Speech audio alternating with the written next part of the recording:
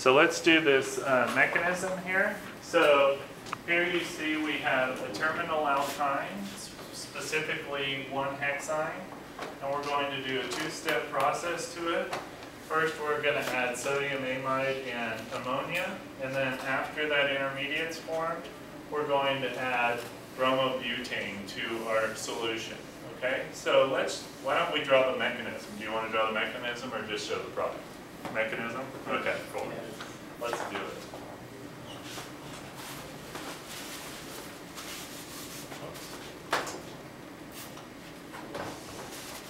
So the first step of the mechanism is going to be reacting this terminal alkyne. So remember, terminal alkynes oftentimes are very reactive on that terminal proton there, and especially if you've got a strong base like the amide anion. So I'm going to put its lone pairs on there.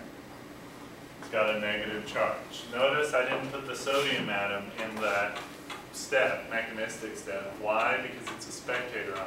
It isn't going to participate in this part of the reaction, okay, or any of the reaction. So what's going to happen? What kind of reaction is this going to be? Yeah, an acid-base reaction, right? Does everybody agree with that? Or Bronsted acid-base, yeah, that would work too, okay? It's going to deprotonate like that. We got to have a second arrow. Is everybody okay with doing that? Wonderful. So, notice, our solvent for this reaction was ammonia. Look what we're making here. Ammonia, okay? So that's why it's a pretty good solvent for this particular reaction, okay?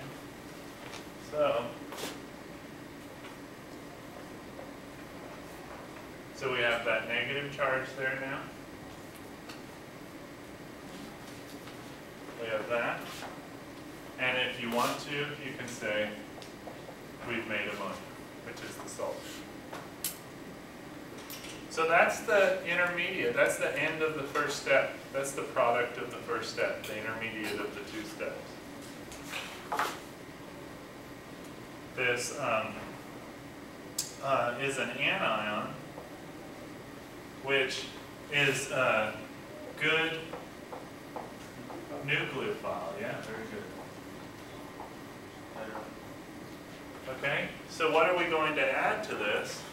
Right, we're going to add to it, we haven't done the second step yet, we haven't put it in there, right? So we're going to add a good electrophile to this, okay? So some things that are good electrophiles would be like a primary alkyl halide, okay? So that's what we're going to add to this one. It was bromobutane, right? 1, 2, 3, 4. Like that. Okay. So if you want to, you've got to remember that this has got to attack from the back side. Okay? So, it's anti-addition? no, it's backside attack. This is an SN2 reaction. Okay?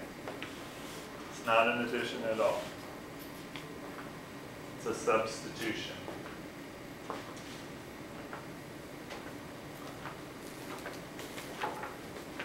Okay, so do you guys see the backside attack? It's attacking from the backside of that bromine.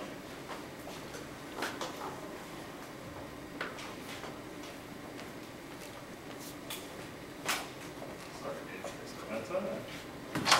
You're recorded.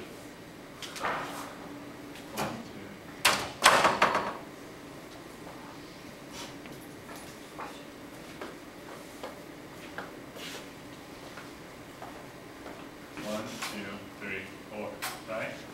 So 1, 2, 3, 4, 5, 6. So that's our new product there. So notice we went from what? A terminal alkyne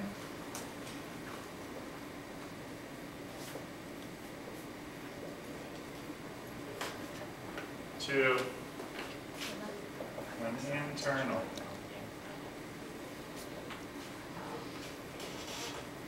Alkyne by doing these two steps.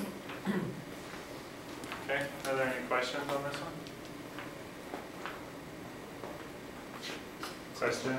This must be a backside attachment. It has to be a backside attack. Yeah, it has to be this has to be backside because this is an SN2 reaction. And those have to be.